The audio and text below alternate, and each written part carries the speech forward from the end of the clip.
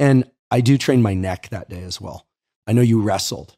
I can tell very easily looking at somebody whether or not they need neck work or not. If your neck kind of comes down right where your jaw is, you don't need to do a lot of neck work. Yeah. Right. You don't look like a head placed on top of a little neck. Your neck is actually, Laird Hamilton's neck is out to the lobes of his ears, genuinely. Right. Yeah, Danny Way, great skateboarder too. He trains his neck quite light, broke his neck surfing years ago. So having a strong neck, why is that so important?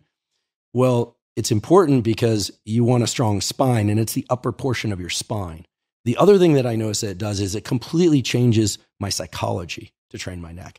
I just naturally stand more upright. Yeah. I find it easier to look people in the eye. It's not hard for me to look people directly in the eye when I speak to them, but I find I just have like my posture and presence is just better in a chair or standing when I train my neck. And I think it's because my head isn't, let's just use the word again, it's not, flaccid falling of the chin towards the chest.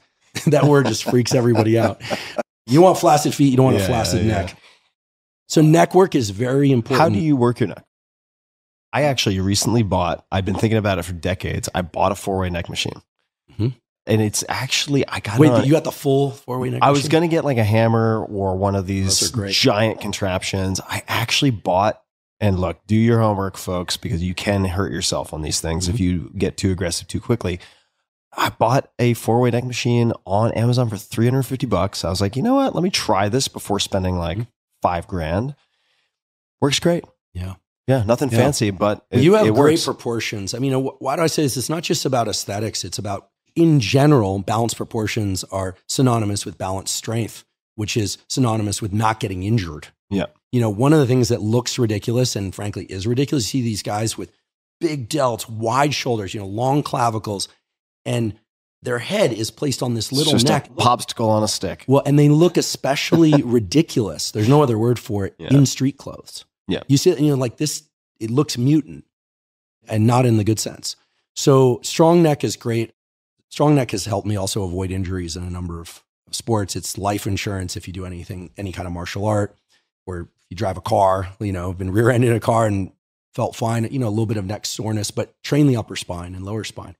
So I do some neck work at the end. And the way I do it is take a plate, wrap it in a towel so you don't end up with an imprint of the weight number on your forehead. And I usually lie on my side and I'll do it somewhere in the 10 to 15 repetition range. I'll usually do 1 light warm up and then 3 work sets. How do you hold it on your head? You just rest it there. You just hold it with your hand Okay. on your side. It also works your obliques somewhat. You're on a bench or on the ground? On a bench. Yeah. You have to be careful, especially getting into and out of the movement. That's how you often get injured. And then I'll lie on my stomach, and this is probably the most important one, and I'll put the plate behind my head, again, wrapped in a towel, and do head raises.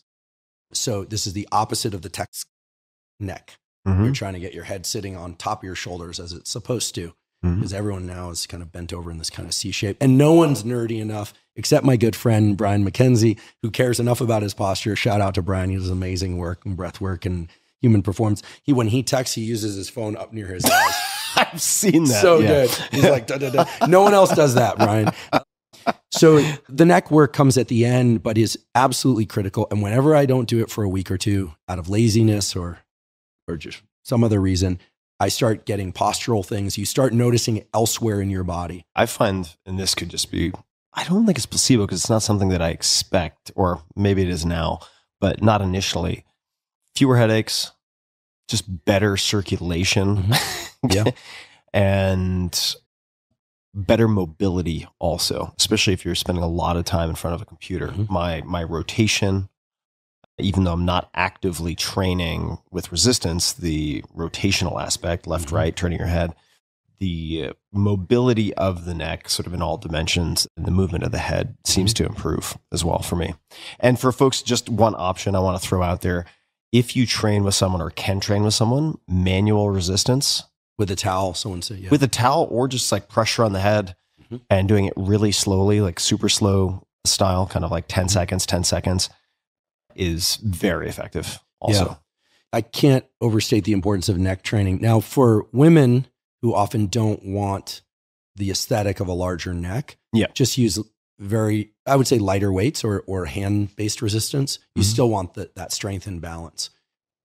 Some women might want a big neck, but in general, the two things that can, and you put some of this in the floor. Throw a wig on Laird Hamilton. That's my type. just putting it out there, ladies. One thing that, in terms of aesthetics, the two things that I think can really throw off the most commonly desired female aesthetic by women, from what they tell me, because I trained with a number of women, is excessive trap work, upper trap work, because rounded shoulders, and then larger neck. Some people might want that, but in general, that tends to be avoided. For guys, I think the neck work is, it's so essential. And for women, it's essential for a strength and protection of the joints reason. I will also say this, and anyone who wants to challenge me on this will do it accordingly. It actually increases your confidence. And the reason is, when you're upright, you embody a different stance. I'm a big believer that the physical stances we embody have everything to do with the psychological stances we embody, and vice versa. It's not just about standing up straight. Being able to stand up straight, look people in the eye is something that is assisted by actually having a head that isn't flopping forward all the time. Oh, yeah. So this is a real thing from a number of standpoints.